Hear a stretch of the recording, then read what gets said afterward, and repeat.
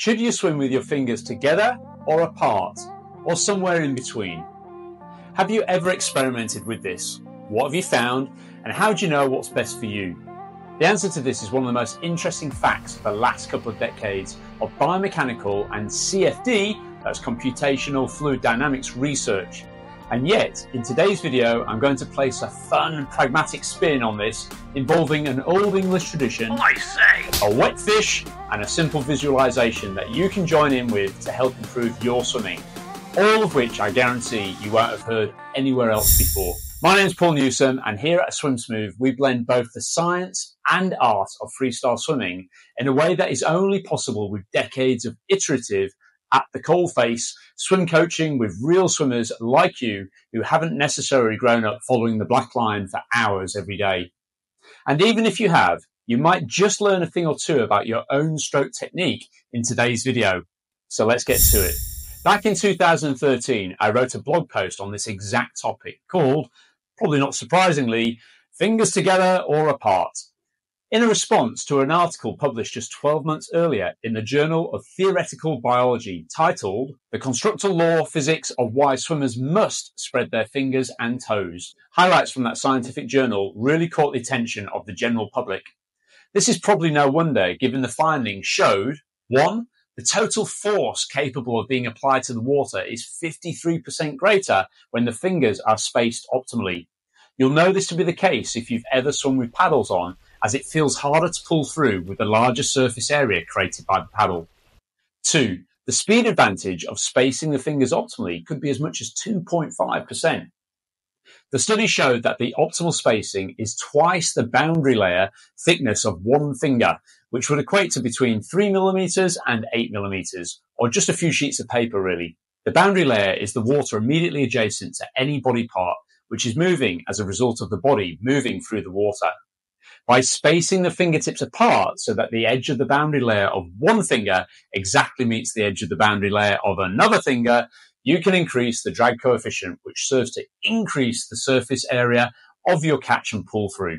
The theoretical predictions of the article were reportedly confirmed by computational fluid dynamics simulations, so they must be right? In the years since, many YouTube swimming coaches and influencers have jumped on this very bandwagon, simply showing the findings from the article and giving the advice as gospel that this is how we should all swim. But is it really? Let's look at this great image of Michael Phelps side by side with Ian Thorpe. In one of the greatest showdowns of all time in the pool, Ian Thorpe managed to triumph over both Peter van den Hoogenband and Michael Phelps in the final of the men's 200-meter freestyle at the 2004 Athens Olympics. It still gives me goosebumps thinking about that one. But back to the still image of Phelps and Thorpe. Two of the world's best swimmers. Clearly, they're both entering into the water with fingertips splayed apart, right? Right. But what about their other hand, the one actually catching and pulling through? Open or closed? Quite clearly closed. Now let's look at Rebecca Adlington's stroke. Of course, you all know I love Becky's technique, but one of my favourite aspects is her hand entry and initial catch. Look at how poised her hand is as it enters into the water, fingertips together, spearing the water like she's about to spear a fish swimming ahead of her. There's so much intent to this action. It's not happening by chance. And despite how relaxed the rest of her stroke looks, at that very moment of hand entry, her hand has intent, tone, and very much purpose to it. By the way, if you're enjoying this video, please like, subscribe, and hit that little notification bell down below. It really helps us. As often happens, someone sent me this publicly available video clip for comment on at the same time as the scientific journal was released, as they were concerned that the instruction to swim with a relaxed hand and spread fingers had been over-exaggerated by the swimmer. I'd agree, and yet the commentator's voiceover states that they really love the swimmer's relaxed hand position with the fingers spread as they are. In order to swim as efficiently as you can, you need to both reduce drag and increase the effective propulsion. This swimmer might feel like they have very little drag because of all the work they've diligently done on their balance in the water. But one could argue that the reason they're still swimming very slow is because their stroke rate is just 26 strokes per minute, with no engagement or catch on the water at all, due, in part, to the lack of tone in their hand. Certainly, this scientific review gained the interest and inspiration of many swimmers attending our courses since its release. And I doubt that I have not once delivered a swimmer's clinic or coach's course without being asked about my take upon it. Let's look at this clip from one of our 3-day coach education courses in Mallorca, Spain. The next of which, coincidentally, is coming up on the 25th of May 2024. Click the link somewhere around the screen to find out more and to sign up. During the course, one of the coaches posed this same question about whether to swim with your fingers together or apart. I had all of the coaches hop into the water to test it out using our skull number 1 drill to experiment pragmatically. The audio is a little hard to hear, but watch how all the coaches slow down significantly when they firstly spread their fingers, then lose all the tone in their hands, and finally apply the brakes as many overgliders unwittingly do so. Right. Okay, let's even go 2 abreast. We can go 2 abreast on this here. Sue, I thought you'd be keen to go there. Okay, 2 abreast. Let's get going. Sculling, as we should be doing. So we should feel like we're just caressing the water. Okay, now what I want you to do is open your fingers very wide. Slow down a little bit. Yeah. Now I want you to let your hand go very limp. So there's no tone to the hand.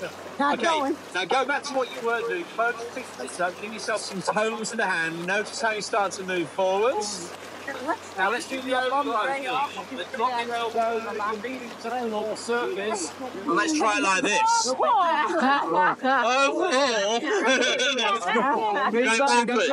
right. So the only secret to teaching the sculling drill is to remember fingertips below wrist, wrist below elbow, in this position like we're reaching over a barrel. And the swimmer wants to have good tone to their hands. So closing your fingertips up a little bit more there, Susan. That's it. Excellent. Very nice. Very nice. Okay. All the way onto the end. Let's see how we're doing here there. All right. That's great there, Darren. Really good. Silly little thing for those of you just finishing off and just watching how you're doing it from behind here. Minor point. Make sure your toes are pointed and turned in. Don't allow your feet to be turned out like Charlie Chaplin. That's going to put the brakes on it in itself. So have your toes turned in. Rob, make sure those big toes are actually turned in, touching each other. There you go. Notice how your legs slightly came up. Lift the legs just a little bit higher. That's good, great. Very nice. If you can then go from skull number 1 into freestyle, you can also immediately experiment with how well you transfer that feeling of the water into the propulsive phase of your stroke. So whilst a scientific journal article came out in 2012, way back in 2010, we released our hit DVD, the Swim Smooth Catch Masterclass. And would you believe it? We featured a fun little exercise you can try along with at home to test your dexterity in the context of other major issues in your stroke that are more likely to be holding you back in your swimming than how far apart your fingers are. Let's try this little practical demonstration. Hold your hands up like so, fingertips closed. Open them as wide as they'll go. Close them up, open, close, open, close, open, close, open. Now let's try and close the fingertips so you've got the width of around about 2 or 3 sheets of paper between each fingertip. Do you notice that your fingers are actually shaking or vibrating there just to try and hold that position? The reason being is this is a very, very fine motor skill to be able to hold your fingertips just ever so slightly apart. You will see many elite swimmers swimming exactly like that, with the fingertips just ever so slightly apart. What happens here is, as the swimmer actually pulls through, turbulence is actually created between the fingertips, which creates like an eddying effect and allows them to catch and pull through the water without water actually slipping through the fingertips. But it's very, very easy to actually allow your fingertips to slip a little bit too wide, as most of you are probably doing. Doing this, you'll actually slip through the water completely and be missing out on some of that catch and pull through underneath the water. My recommendation here is to have your fingertips closed, but just not clenched. That's a very fine motor skill, like I said before, and most of us have gross motor skills such as crossing over, whether or not we're bending our elbows properly underneath the water, which are holding us back at a greater extent than whether or not your fingertips are slightly open or closed. So finally then, what does an old English tradition, a wet fish, and a simple visualization have to do with all of this?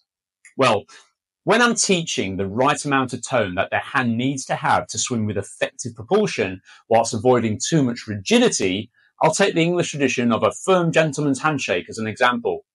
This is especially effective when working with younger swimmers who often lack tone in their hands, especially when they go through rapid growth spurts, which can affect some of their musculoskeletal coordination.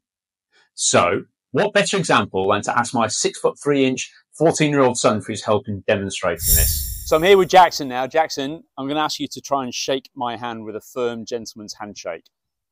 Good work. Okay. Now, what I want you to do now is give me an absolute bone crusher. Try and crush my hand.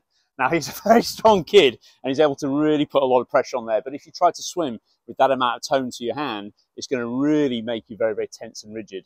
Now, though, this is how many of you might be swimming if you've been told to swim with your fingers apart or your hands really relaxed. Give me a wet fish handshake. Doesn't feel very nice, does it? No, not really. So what we need is somewhere in between those 2 points. And this firm gentleman's handshake like we started off with, Jackson's got good tone to his hand. And if we try to visualize what that looked like in the water, that hand would be spearing in like Rebecca Adlington and making sure that you've got a good visual to actually pull through and press that water back behind you. I hope you found this video really useful and interesting. And if you did, please don't forget to like, subscribe, and hit that little bell down below to keep abreast of all our latest Swim Smooth videos. Thanks for watching. Catch you next time. You can now get access to hundreds of Swim Smooth videos via the Swim Smooth Guru for as little as £2 per month. Visit swimsmooth.guru.